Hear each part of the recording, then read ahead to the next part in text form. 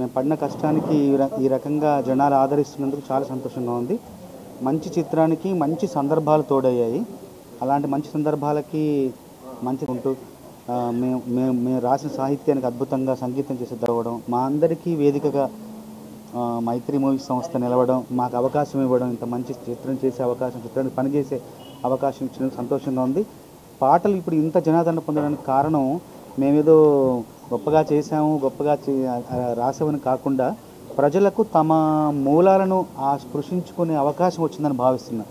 పల్లెటూరి పదాలు, గ్రామీణ వాతావరణం ప్రతిబింబించే ఆ మాటలకు వాళ్ళకి బాగా నచ్చే కారణం ఏంటంటే అందరూ పల్లెటూరు నుంచే వచ్చారు కాబట్టి, పల్లెటూరులో దేశానికి పట్టుకొమ్మలు కాబట్టి వాళ్ళు అక్కడ నుండే పుట్టి పెరిగి ఇక్కడికి వచ్చారు కాబట్టి వాళ్ళ మూలాలను గుర్తు చేసే, వాళ్ళ మూలాలను ఒక్కసారి ఆ తడిని కృషింపచేసే అవకాశం మాకు వచ్చినందుకు ప్రజలు అంతగా ఆదరిస్తున్నారు పాటలని. అది ముఖ్య కారణం అనుకుంటున్నాను. సినిమాలో ఇంకా ప్రతి పాట కూడా ఇంకా అందంగా తెర మీద రామ్ చరణ్ గారు, సమంత గారు వాళ్ళ అభినయంతో ఇంకా పాటలు రెట్టింపు సంతోషాన్ని ప్రేక్షకులకు అందజేస్తుందని భావిస్తున్నాను.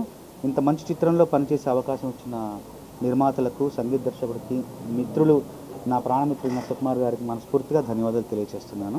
కడవ నువ్వు నడుమున బెట్టి కట్ట మీద నడిసొత్తా ఉంటే సంద్రం నీ సంకెక్కినట్టు ఎంత సక్కగున్నవే, కట్టెల మోపు తలకెత్తుకొని అడుగులోన అడుగెత్తా ఉంటే అడవి నీకు గొడుగట్టినట్టు ఎంత సక్కగున్నవే, బురద సేలో వారి నాటు ఎత్తా ఉంటే ఎంత సక్కగున్నవే, భూమి బొమ్మకు నువ్వు ప్రాణం పోస్తున్నట్టు ఎంత సక్కగున్నవే, తిరణాళ్లలో తప్పి ఏడ్సేటి బిడ్డకు ఎదురొచ్చిన తల్లి సిరునవ్వులాగా ఎంత సక్కగున్నవే, లక్ష్మి ఎంత సక్కగున్నవే, గాలి పల్లకీలో ఎంకి పాటలాగా, ఎంకి పాటలోన తెలుగు మాటలాగా ఎంత సక్కగున్నవే, లక్ష్మి ఎంత సక్కగున్నవే, మల్లెపూల మధ్య ముద్ద బంతిలాగా ఎంత సక్కగున్నవే,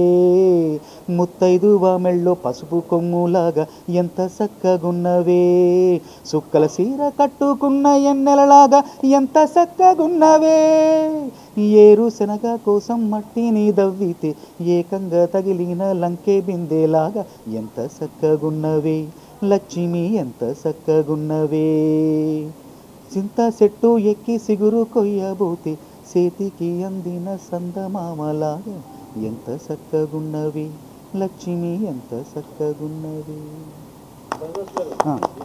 కొన్నిసార్లు ఒక్కొక్కసారి ఇప్పుడు సుకుమార్ గారు కొన్ని సినిమాలో రాయడానికి నాకు 29 రోజులు 30 రోజులు పట్టిన సందర్భాలు ఉన్నాయి గతంలో. ఈ సినిమాకి మాత్రం చాలా వేగంగా ఒక్కొక్క పాట 40 నిమిషాలు 50 నిమిషాలు అండి.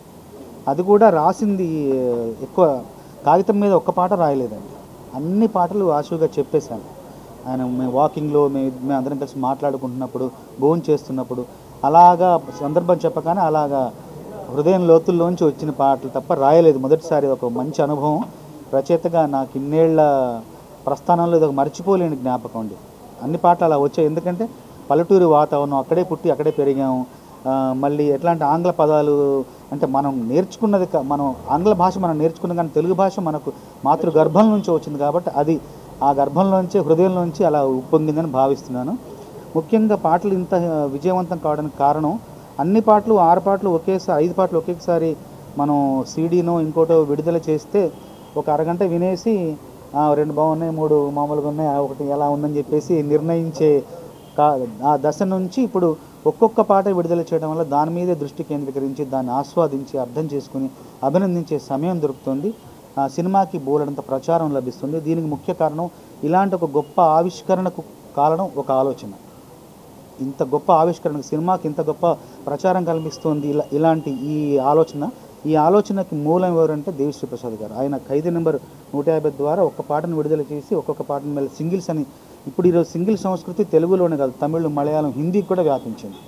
అంటే సంగీత దర్శకులుగా తమ పని తాము చేయడం కాకుండా ఒక కొత్త ఆలోచనని పరిశ్రమకు అందించడం ఉన్నది చాలా గొప్ప విషయం. అందుకు పరిశ్రమ అంతా ఆయనకు ధన్యవాదాలు చెప్పుకోవాలి.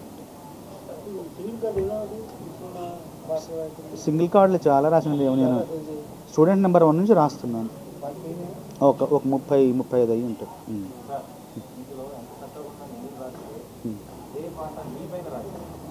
అవునండి. అది చాలా ఒక వంశీ కమల్ అనే అబ్బాయి తను నా గురించి ఆంగ్ల భాషలో తప్పి తిరిగేటి తెలుగుకి దొరికిన కన్నా కవి కొడుకులాగా ఎంత చక్కగా రాసిండే చంద్రబోస్ ఎంత చక్కగా రాసిండే పాట రాశారు. అది అంటే అంత పాటగా అంత దానికి అర్హున్నో కానో కానీ ఒక కవి చేత ఒక యువ కవి ఒక కుర్రోడి హృదయంలో కూడా కవిత్వం ఉప్పొంగేలాగా ఈ పాట రాయించామన్న ఒక తృప్తి అయితే కలిగింది అంతే. అది అంత దానికి అర్హత ఉందో లేదో తెలియదు. మనకంటే గొప్పవాళ్ళు ఎంతోమంది ఉన్నారు. వాళ్ళ అడుగుజాడల్లో వాళ్ళ పదరేణువు కూడా కాను నేను. అంటే ఆయన హృదయంలో కవిత్వం ఉప్పొంగించేలాగా నా పాట ఉన్నందుకు తృప్తి కలిగింది. చాలా సంతోషంగా ఉంది అనేది రాసిన దానికి గుర్తింపు రావడం, ప్రజలు ఆదరించడం, జనాలు కాల్స్ చేసి చెప్పడం, మెసేజ్ చేయడం, ప్రత్యేకంగా అభినందించడం, ఇవన్నీ చూస్తుంటే అంటే ఇలాంటి కష్టం ఇంకెంతైనా పడాలి, భవిష్యత్తులో ఇంకెన్నో మంచి పాటలు రాసే అవకాశాలు రావాలి, దాన్ని సద్వినియోగం చేసుకోవాలని అనిపిస్తుందండి. అవునండి, ఇది మొత్తం పాటలు రాసిన తర్వాత బాణీలు సమకూర్చారు దేవిశ్రీ ప్రసాద్. అంటే ఉందండి, ఇంతకుముందు కూడా నేను రాఘవేంద్ర గారు కీరవాణి గారి కలయికలో మేము చాలా పాటలు రాసిన పాటలకు బాణీలు సమకూర్చేవారు. ఎందుకంటే ముందు రాసిన తర్వాత ఆ భావాన్ని అనుసరించి ఏ రాగం ఎంచుకోవాలి, ఏ లయ ఎంచుకోవాలి అనేది ఒక అవగాహన వస్తుంది సంగీత దర్శకుడు. దాంతో పాట ఇంకా ఎక్కువగా ప్రజల్లోకి చేరుతుంది. ముఖ్యంగా పాటల్లో శబ్దాలన్నీ చాలా వినబడుతున్నాయండి, మాటలన్నీ వినబడుతున్నాయి. వినబడేలాగా దేవిశ్రీ ప్రసాద్ గారు ప్రతి సినిమాలో కూడా అన్ని పాటలు వినబడతాయి. ఇంకా ఇది కేవలం సాహిత్య ప్రధానంగా చేయాలన్న ఉద్దేశం ముందు నుంచి మా అందరికీ ఉంది. అన్ని మాటలు బీట్లు ఎంత గొప్పగా ఉన్నా కూడా మాట వినబడుతుంది. దానికి సంగీత దర్శకుడికి ప్రధానంగా మనస్ఫూర్తిగా ధన్యవాదాలు తెలియదు. ఈ వీడియో గనుక మీకు నచ్చినట్లయితే లైక్ చేయండి, షేర్ చేయండి అండ్ సబ్స్క్రైబ్ చేయండి.